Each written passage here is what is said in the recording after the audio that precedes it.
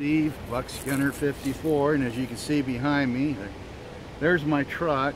And yeah, as you know, last time I was here I had it serviced, and well, now some indicator lights came up on it, bummer, and I'm getting some strange readings, and they're not going to get it into the shop until tomorrow. Hey, I just found something that a guy I consider one of my YouTube buddies, Brian Manning, was talking about. Something to use for a bobber. Outstanding. Check this out right here. Yeah. I have to cut me a few of those. Outstanding. Whew, that's pretty cool. Anyway, thanks, Brian. I will definitely be cutting some of those. Put with my kit. I'm gonna get out here further. There's more brush in the other area that I went into over there, but I'm gonna keep on going. See how far out here I can go. Let's see, way out here a bit. Some great country out here.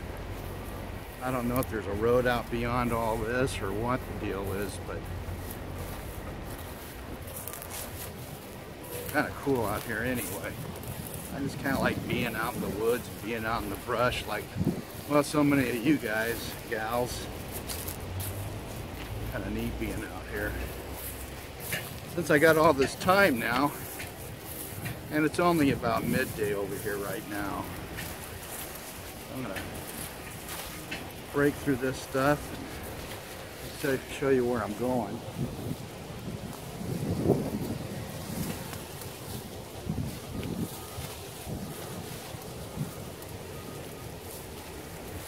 Doesn't seem quite as bad as it did the other day. Maybe I was just, I don't know. Maybe it is.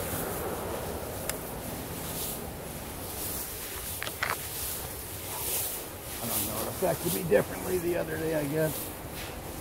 Some people walked through here to kind of cut a trail before me, so. Oh, it's very wet over here. Very wet. Oh. It's kind of marshy. I don't know if there's water back here. I mean, there's water, but I don't know if there's a, oh, holy smokes. Right up to my ankle there. Well, we'll go back this way. That's mighty wet. Over here, we have rubber boots on for this. We go to another area.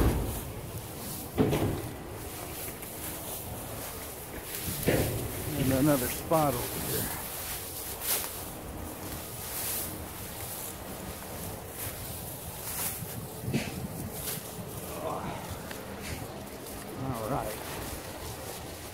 Right back to this stuff. Go to another area. Go over here or not.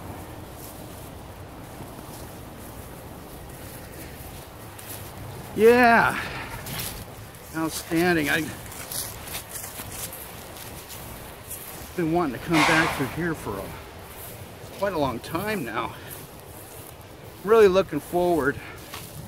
You know, as a truck driver, my time at home is awfully limited. I'm usually out for 4 to 6 weeks, and I only get home about every other, well, I stay home for about usually 3 or 4 days, and then I'm back out for 5 or 6 weeks by choice. Nobody's making me do that, but look what I found. Well, it's already on the ground. I just busted it off. I'm going to hang on to that. They're all over the place over here. So, yeah, thanks for that tip, Brian. So, make some bobbers. Let me show you a view where I'm at right now. Yeah, over there where the other spot, boy, it was really thick with grass, and you couldn't see it, but just below that there was a lot of water. In fact, I even got up to my pants there.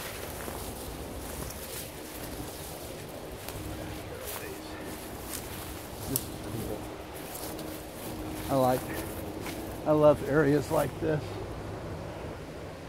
One time I had a blowout over in West Virginia on the toll road, and well, when the guy got there to change my tire, I took off into a little spot there where there was a creek, and man, I'll tell you, I could have just went and went and went. It was beautiful back there. The East Coast, or not the East Coast, but the Eastern Woodlands are just beautiful. Really nice.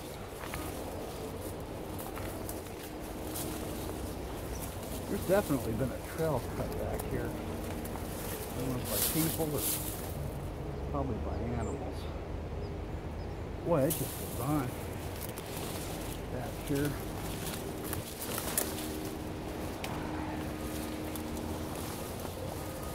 Yeah, you guys ought to, you know, if you like history and, you know, really to me, I mean, I do the mountain man thing, the mountain man fur trade era. But, you know, it really kind of started with the Eastern long hunters. I mean, essentially those guys were mountain men. And they went for long periods of time. You know, the mountain men went for season, so they were gone for quite a long time in the season there. And boy, I don't know where this is going here, but quite bushy right here.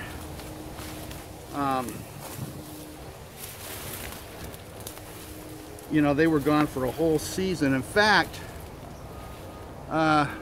years ago I read that at that time you're looking at around 1820 to 1840s and earlier, but right around that time period, blacksmiths and carpenters earned up around $2 a day. Very good money for back then. Mountain men earned more money in one season than those guys did in a whole year. Problem is, they had those kind of situations. If they worked for a company, a lot of their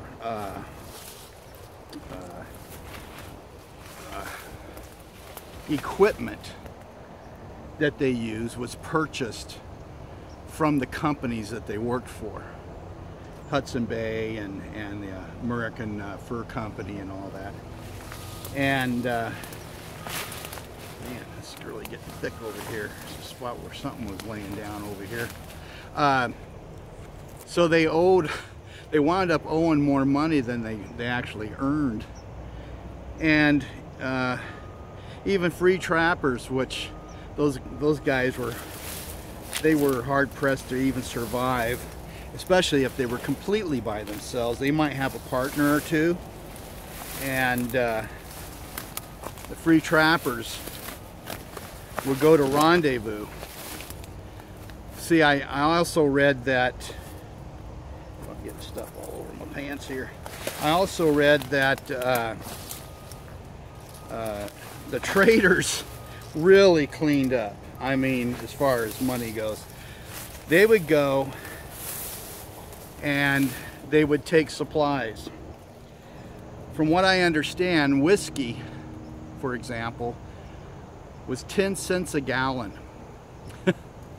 And they would water it down and sell it for $2 a pint. Do the math.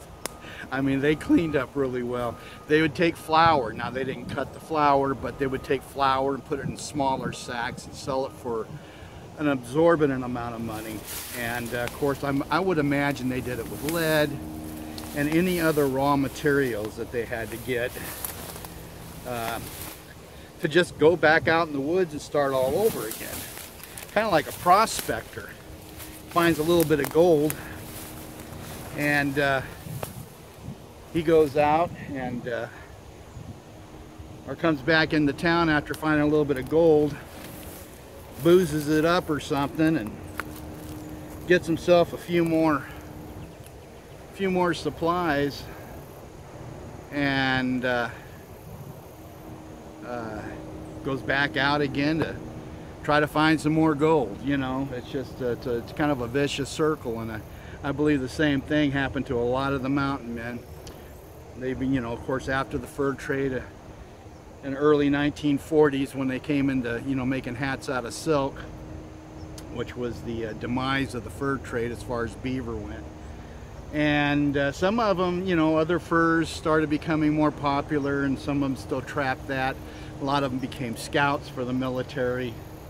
Some of them became ranchers and such. So, you know, they all just kind of went on to do other things, and some of them stayed out in the frontier, out in the wilderness, and just kept continuing their lives that way because that's what they were accustomed to.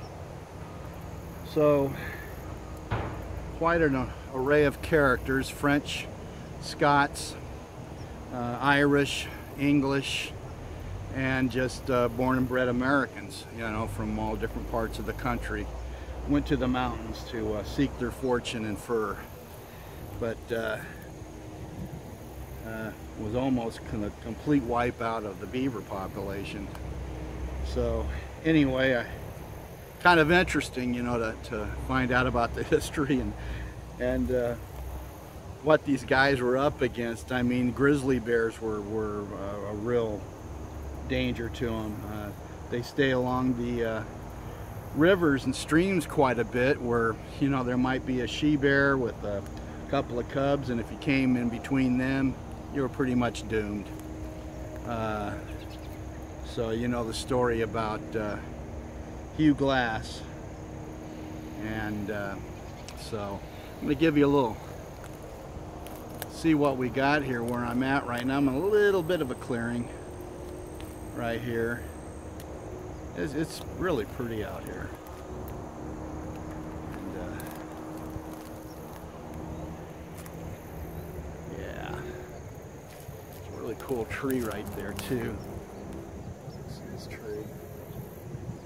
So, well, I think I'll get on back.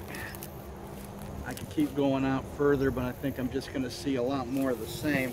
I don't know. I think I'll go a little further. Once you start, you hate to stop, I guess. I think it's going to get real mushy over here again. Yeah, it is. It's sinking like crazy over here. Much more wetland here.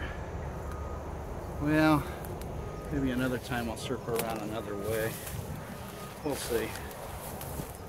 Anyway, hey, thanks for watching, everybody.